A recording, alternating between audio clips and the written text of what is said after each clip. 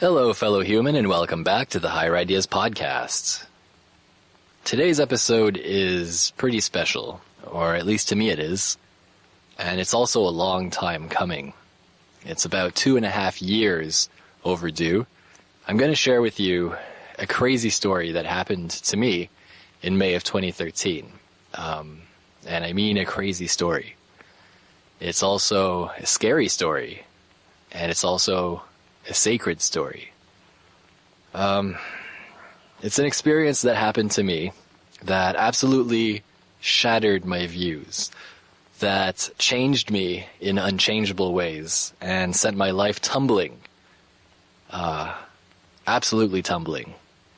And even now, 2.5 years later, I'm still tumbling in a lot of ways. I still haven't landed from this.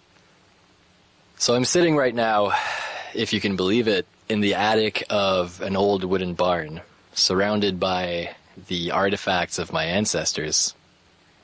And as I look around this space, I kind of realize that it's pretty appropriate for the story I'm about to share, because I'm about to take you into a similar room, very much like the wooden attic of a big barn. I'd like you to imagine a space about the size of a small classroom, made all of wood. The floor is planked wood on a sort of deck that's elevated about a foot off the ground. So it resonates and bounces at the strike of a heel or with walking around. And all around this rectangular space, the walls are also made of wood and wooden beams. Except they're half walls. Their lower half is wall and their upper half is open to the outside, all the way around. And above, the underside of a big, towering roof made of wood, and on the outside, thickly stacked palm leaves. This is the space where all of this happens. And this is a hut, sitting in the middle of a field, which is in the middle of the Amazon jungle. Now, in this humble wooden space is me, laying on a thin lounging mat. And as I lay there, waiting, to the left of me is a door. The doorway I use to come into this space. It's just a half-wooden door with a hinge, nothing too complicated. To the right of me, at the far end of the room, is a man who's old enough to be my father. And this man is a healer, a medicine man, a traditional Peruvian shaman. And I've come all the way to the middle of the jungle, in the middle of the night, to meet this man and have a traditional healing ritual, a spiritual experience. A few hours ago, when we entered this space, this man and I, the shaman I call Maestro, drank a certain tea together, a certain medicinal brew, which is known as Ayahuasca. This is a psychedelic drug, one could say, and induces visions. And for hours now, we've been in this space together in silence, while I have visions once in a while, psychedelic visions, and for the most part, we're just there in silence and in darkness. And when I say silence, I don't mean complete silence, because outside, all around us, in the grass, in the trees, in the bushes, high up above somehow, we're surrounded by the sound of insects. Thousands, if not millions of insects of every different kind, chirping and buzzing and singing. There are frogs, there are geckos, it's constant motion. This place is surrounded by life.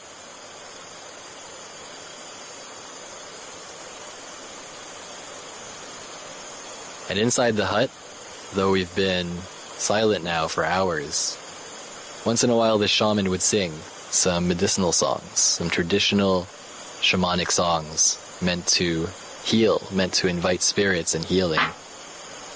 They're short and sweet songs that he launches into the air once in a while between our long silences. And they sound a little something like this. La medicinita del dragon viene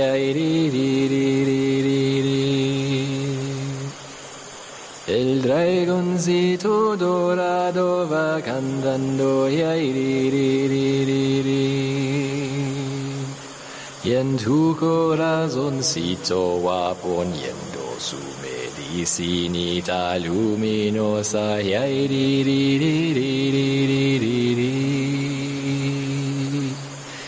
en tu mentecita va iluminando con la luz divina.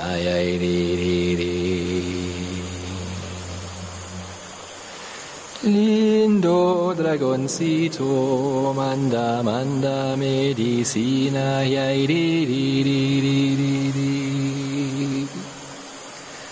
Lindo curandero, el dragoncito dorado.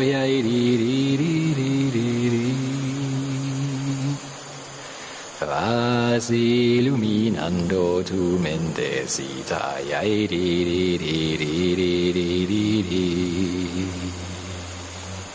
Vas iluminando tu corazoncito.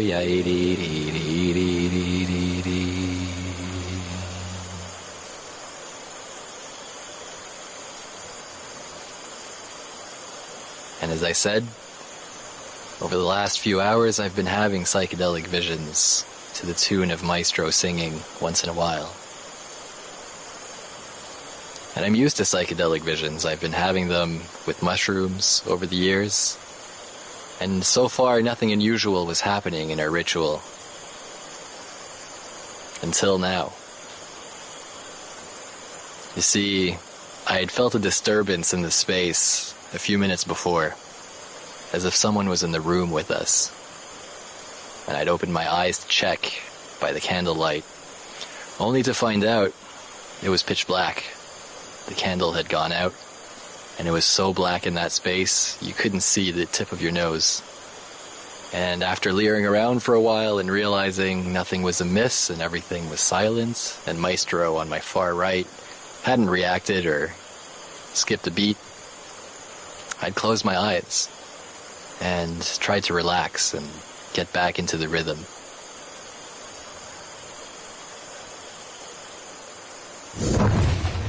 Holy shit, what the hell was that? The floor trembled under my mat at some kind of impact to the left of me outside, tackling the building and shaking the entire thing. I opened my eyes in the darkness to figure things out, but it had come and gone so fast. What the hell? Did that just happen? I didn't even have time to figure it out before the sound of the wooden door scraping open across the floor to my left sent freezing chills through my body. And seconds later, another sound, like a 300-pound man falling across the floor on his knees and elbows, also through the open doorway just to my left. My mind started absolutely racing for answers, because there was nothing psychedelic about this. And then I thought, aha, I get it. The candle blows out. I can't see anything. This is Maestro. This is Maestro playing a trick on me. This is theater. But then I could hear him, still off to my right, still sending his soft half whistles, almost in a chant, but so softly now, as if he knew there was something in the space. So if it wasn't Maestro, what the hell was it?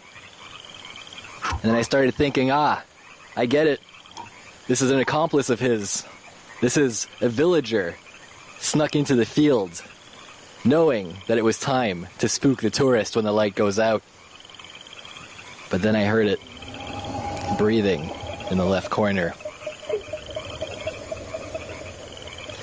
Breathing that was not human. Breathing with a mouth that sounded big enough to swallow me whole. With lungs behind it, big enough to be those of a bull. And at the same time, I could feel it looking at me with 100 eyes. That feeling of being stared at 1,000 times coming from the left side of the room, painted across my side. Frog's eyes. Somehow I knew. They were hundreds of giant frogs' eyes. And then I realized that the sound of the frogs outside had become fevered, as if every single one of them was cheering for this thing. There was a stillness while I sat there, my eyes open in the pitch black, laying there frozen solid, waiting for Maestro to say or do something, or the thing to go away or do something, or what the fuck? And then a message came to my mind, from outside my mind, and it said, it's time for healing to begin. The thing at the door has come to assist, and it must now come closer. I didn't know what the hell was going on. All I knew was this was nothing I'd ever encountered in the psychedelic experience. This was real. And this thing in the corner felt huge and heavy, and I could feel power radiating from it. But Maestro had given me one piece of advice before we started. Only one piece of advice. Confidence. His words echoed in my mind at the thought of letting this thing nearer. And I thought, okay, confidence. And I accepted it. As soon as I thought that, the thing started shifting closer. The breathing started coming nearer. I felt the floor shiver under each of its motions as I heard the sound like thick skin scraping dry dirt over the wooden planks. It slid closer and closer, and the breathing came nearer and became taller and louder, and all too soon it was right by my side, towering over me, breathing. And I was still absolutely petrified, trying to figure out what the hell is going on in this hut. And then as it sat there only inches to my left, it happened. Maestro! I shot straight up on my mat at the sound of something exploding right next to my left ear. I didn't know what the hell it was. I only knew, holy shit! Holy shit! And a flashlight came on in Maestro's hand to my right, and he was on me quickly, rubbing my back with one hand and shining his flashlight to the doorway, saying, "He's okay, calm, confident. And I turned to look towards the door, only to find that the door was closed, and there was nothing there. But Maestro knew. How did any of this make sense? How did he know there was something at the door? What the fuck? And as my mind went tumbling down a tunnel of confusion, trying to figure it all out, I also realized that the sound I had heard just next to my left ear was the bucket that had been sitting there in case of vomit, which had been smacked aside and gone rolling across the entire room. Although I could clearly now see there was nobody to the left of me. This was poltergeist level activity. This was impossible, but it had just happened. I struggled to understand what the hell I'd just witnessed, and Maestro lit the candle and started pacing around the room, swinging his arms low in some kind of shooing motion, as if trying to usher something out of the space. How did he know there was something at the door? How did he know there was something to shoo out of the space, unless something had really just been there? How did all of that seem so real? Nothing made sense, nothing. And I was absolutely lost. Maestro left the room to get me some water, leaving me to try and pull myself back together, try to pull some understanding of reality out of the impossible facts I had just witnessed. By the time he got back, I was no closer to understanding. I was so shaken, but Maestro, he was calm, as if this was just everyday business. He only sat down at his place to my far right again and looked at me with an eager smile. And when I could finally manage to say a word, the first thing I asked him was, "Maestro, did the building just shake?" I wanted him to say no, to bring me back to a reality that made sense, but instead he only chuckled and said, "See!" So as it stood, there was only one explanation. Something had physically shaken the entire building. Something had opened the door and tumbled into our room, and something came closer, until it got right next to me, and for whatever goddamn reason, decided to smack a bucket out of its way and scared the shit out of me. A spirit. A real spirit.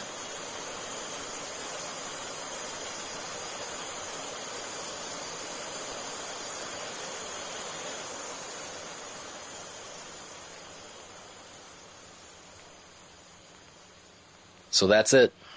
Just a taste of my absolutely crazy ayahuasca experience.